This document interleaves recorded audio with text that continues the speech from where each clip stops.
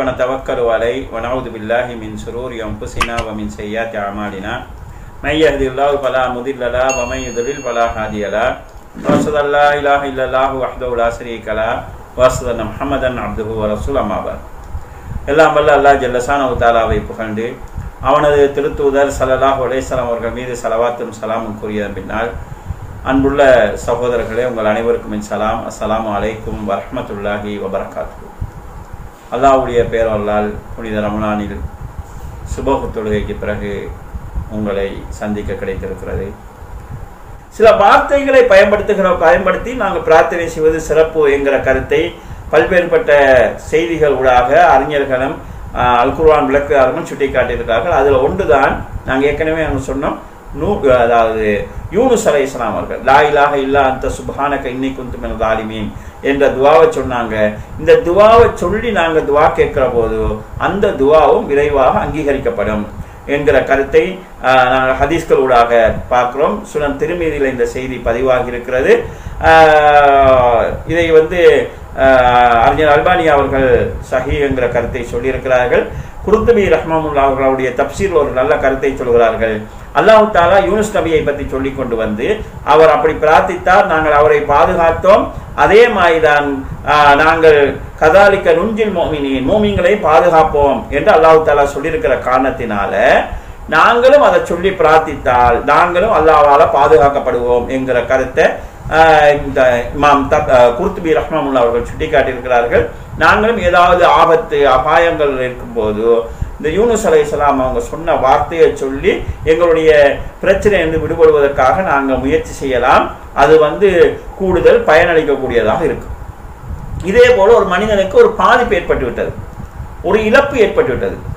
அந்த டைம்ல இன்னா லில்லாஹி வ இன்னா இலைஹி ராஜிஊன் என்று சொல்லி அல்லாஹும் அஜிர்னி ஃபி முசீபத்தி வஹ்லுப் லி கைரம் மின்ஹா, யா அல்லாஹ் எனக்கு ஏற்பட்ட இந்த முசீபத்துல எனக்கு நீ கூலியை உண்டாக்கு, எனக்கு நன்மையை தா, வஹ்லுப் லி கைரம் மின்ஹா, எனக்கு இழந்ததை விட நல்லதை தா என்று நாங்கள் பிரார்த்தித்தால் எங்களுக்கு அல்லாஹ் தஆலா அந்த பிரார்த்தனையை ஏற்றுக்கொள்வதோடு சிறந்ததொன்றை தருவான் என்கிற செய்தியை நாங்கள் சஹீஹ் முஸ்லிம்ல பார்க்கிறோம்.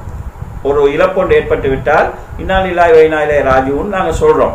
சொல்லிட்டு யா அல்லாஹ் எனக்கு ஏற்பட்ட இந்த இழப்புல எனக்கு நீ நன்மையை தா, அது மட்டும் இல்லாம இதை விட சிறந்த ஒன்றை எனக்கு தாண்டி நாங்கள் பிரார்த்தித்தால் அதை விட சிறந்த ஒன்றை அல்லாஹ் தஆலா தருவான் என்று ரசூல் ஸல்லல்லாஹு அலைஹி சொல்கிறார்கள். இந்த ஹதீஸை அறிவிக்கக்கூடிய உம்மு ஸலமா ரலியல்லாஹு அன்ஹா சொல்றாங்க, என் கணவர் மரணித்த நேரத்தில் நான் இதை சொன்னேன், அல்லாஹ் தஆலா என் கணவரை விட சிறந்த நபி ஸல்லல்லாஹு அலைஹி வஸல்லம் அவர்களை எனக்கு தந்தான் என்கிற கருத்தையும் அவர்கள் கூறியிருக்கிறார்கள். இதை நாங்கள் ஒரு கவனத்தில் கொள்ளலாம்.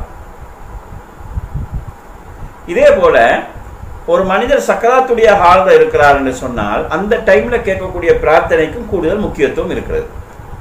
ஏன் என்று சொன்னால் சக்கராத்துடைய ஹால்ல ஒரு மனிதர் இருக்கும்போது அங்கு மலக்குகள் இருப்பாங்க. நாங்கள் செய்யக்கூடிய பிரார்த்தனைக்கு அவங்க துஆ செய்வார்கள், ஆமீன் சொல்வார்கள். அபூ சலமா ரலியல்லாஹு அவர்கள் மரணிக்கிற போது அவருடைய பார்வை அப்படியே மேலே சென்றது. நபி ஸல்லல்லாஹு அலைஹி வஸல்லம் அதாவது அவருடைய கண்ணை கசக்கி கண்ணை மூடிவிட்டார்கள்.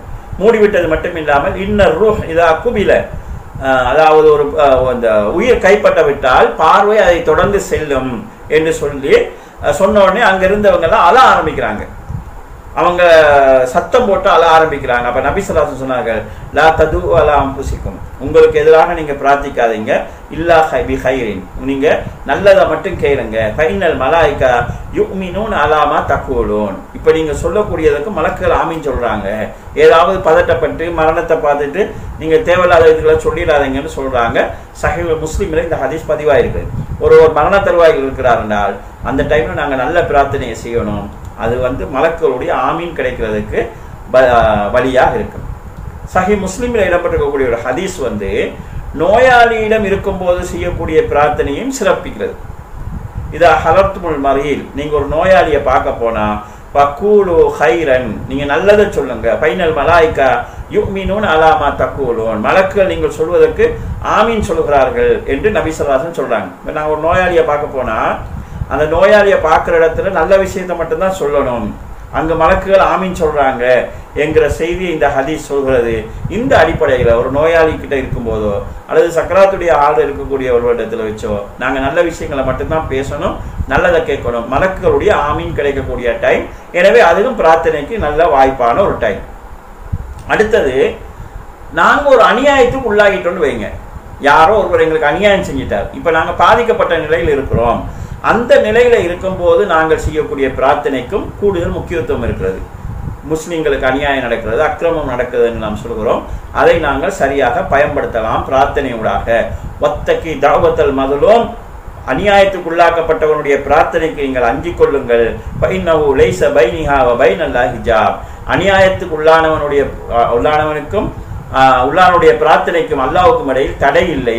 நேரம் அந்த பிரார்த்தனை அல்லாஹ்கிட்ட போயிடும் என்கிற கருத்தை நபி ஸல்லல்லாஹு அலைஹி வஸல்லம் சொல்லியிருக்கிறார்கள். சஹீஹ் புகாரி முஸ்லிம்ல இந்த ஹதீஸ் பதிவாயிருக்கு. தஅவத்துல் மதுலூம் முஸ்தஜாபா வ இன் கான பாஜிரன், பாதிக்கப்பட்டவனுடைய பிரார்த்தனை பதிலளிக்கப்படும், அவன் கெட்டவனா இருந்தாலும் பதிலளிக்கப்படும் என்கிற செய்தியை நாங்கள் அஹ்மதுல பார்க்கிறோம். எனவே நாங்கள் பாதிக்கப்பட்ட நிலையில இருந்தோம் என்று சொன்னால் செய்யக்கூடிய பிரார்த்தனை பதிலளிக்கப்படும், அந்த துவாவும் விரைவாக அங்கீகரிக்கப்படும்.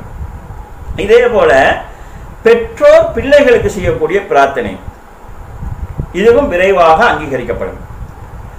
நோம்பாளி செய்யக்கூடிய பிரார்த்தனை, பயணி செய்யக்கூடிய பிரார்த்தனை, இவைகளும் விரைவாக அங்கீகரிக்கப்படும். நபி ஸல்லல்லாஹு அலைஹி வஸல்லம் சொன்னார்கள், ஸலாது தஅவாத் லா துரத், 3 பிரார்த்தனைகள் இருக்கிறது, மறுக்கப்பட மாட்டாது. தஅவத்துல் வாலித் லி வலதிஹி, தந்தை தன் பிள்ளைக்கு செய்யக்கூடிய பிரார்த்தனை, தந்தை என்று சொன்னால் தாயை குறிக்கும். பெற்றோர் தன் பிள்ளைக்கு செய்யக்கூடிய பிரார்த்தனை. தஅவத்து ஸாயிம், அத நோம்பாளியினுடைய பிரார்த்தனை. தஅவத்துல் முஸாஃபிர், பயணியுடைய பிரார்த்தனை. நான் இப்போது நேரடியாக இந்த நிகழ்ச்சி குவைத்தில் வாழக்கூடிய சகோதரர்களுக்காக செய்யப்படுகிறது. அது மற்ற நாட்டு மக்களும் இதில் பங்கு கொண்டு கொண்டிருக்கிறார்கள். இதில் நாங்கள் கவனிக்க வேண்டியது என்னன்னு சொல்லிட்டு, இந்த 3 வாய்ப்பும் சிலருக்கு இருக்கு. தந்தையா இருப்பாரு, அது பெற்றோராக இருப்பாங்க. இப்போ நாங்கள் நோம்பாளி என்கிற நிலையை நாங்கள் அடைகிறோம், முசாபிர் என்கிற நிலையை கூட நாங்கள் அடையலாம், பயணியாக கூட நாங்கள் இருக்கலாம். நாம் பயணம் செய்யக்கூடிய டைமையும் நோம்போடு இருக்கக்கூடிய டைமையும் பெற்றோர் என்கிற அந்தஸ்தில் இருக்கக்கூடிய டைமையும் பிரார்த்தனைகளுக்காக நாங்கள் பயன்படுத்திக் கொள்ளலாம். பயன்படுத்திக் கொள்வது நல்லது என்கிற செய்தியை நாங்கள் பார்க்கிறோம். இந்த செய்தி பைஹக்கியில் பதிவாகி இருக்கிறது. இது சஹீஹ் ஜாமியிலையும் இது பதிவாகி இருக்கிறது. இதே போல ஒரு பெற்றோர் தன்னுடைய பிள்ளைக்கு எதிராக செய்யக்கூடிய பிரார்த்தனையும் விரைவாக அங்கீகரிக்கப்படும்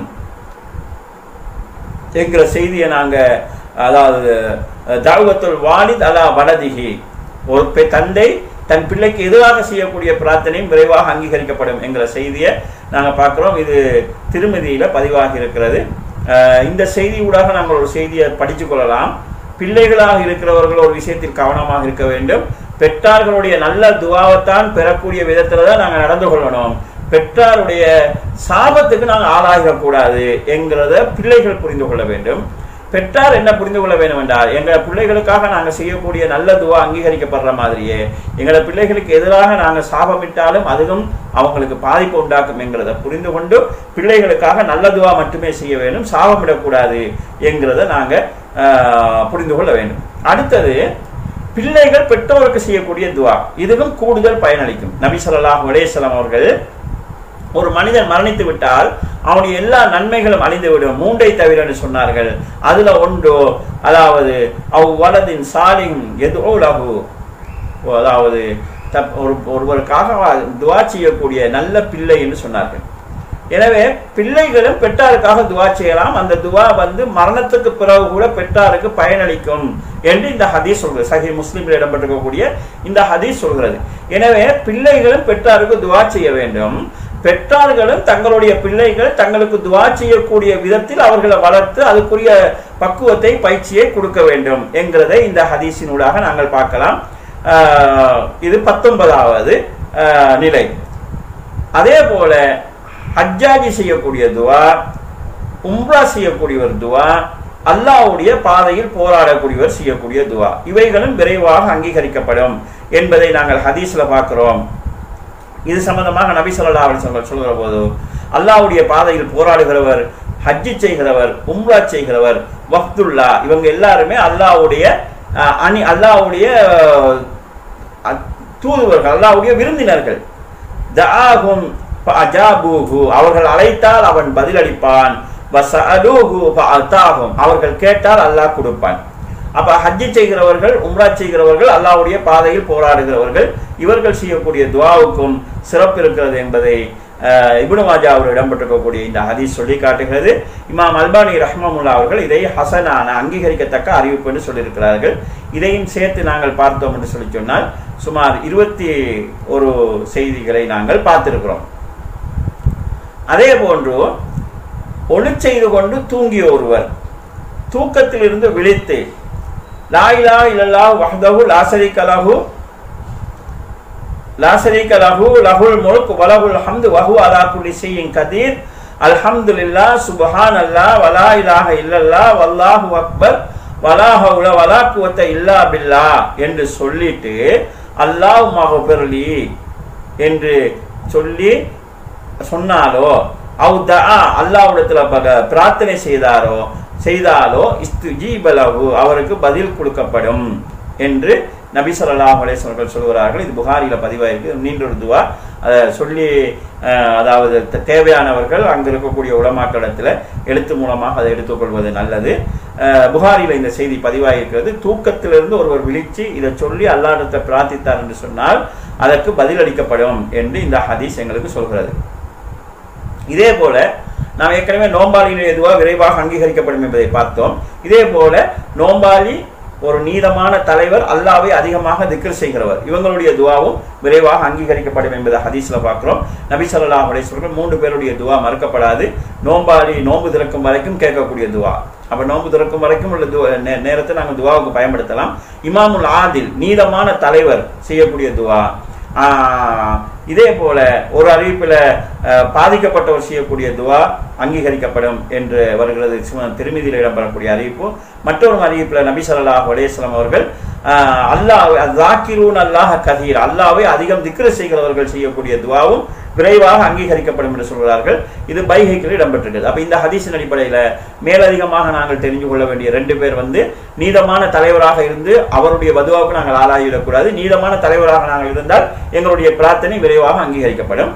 அதே போன்று அல்லாஹ்வை அதிகம் திக்ர் செய்யக்கூடியவர்களுடைய பதுவாவுக்கு நாங்கள் ஆளாகிவிடக்கூடாது என்கிற அம்சத்தை நாங்கள் புரிந்து கொள்ளலாம். இது அல்லாமல் சில துவாக்கள், இஸ்முல் ஆலம் என்கிற ஒரு துவாவை நபி ஸல்லல்லாஹு அலைஹி வஸல்லம் சொல்கிறார்கள்.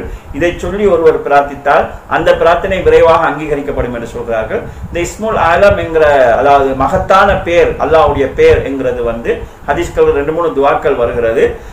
இதை எழுதி வைத்து நாம் ஓதிக்கொள்ளலாம். அங்கு இருக்கக்கூடிய சகோதரர்கள் தேவையானால் அந்த உலமாக்களை அணுகி அதை பெற்றுக்கொள்ளுங்கள். இந்த விஷயங்கள் எல்லாம் இன்றைக்கு நாங்கள் பார்த்தது. நாங்கள் எந்த நேரத்தை பயன்படுத்தி அல்லாஹ்விடத்தில் பிரார்த்தித்தால் அந்த பிரார்த்தனை விரைவாக அங்கீகரிக்கப்படும் என்கிறது ஒன்று. எந்த நிலையில இருந்து கொண்டு நாங்கள் பிரார்த்தித்தால் அந்த பிரார்த்தனை விரைவாக அங்கீகரிக்கப்படும் என்கிறது 2வது. என்ன வார்த்தைகளை சொல்லி நாங்கள் பிரார்த்தித்தால் அந்த பிரார்த்தனை விரைவாக அங்கீகரிக்கப்படும் என்கிறது 3வது அம்சம். இதை நாங்கள் இன்றைய 4வது வகுப்பில் பார்த்து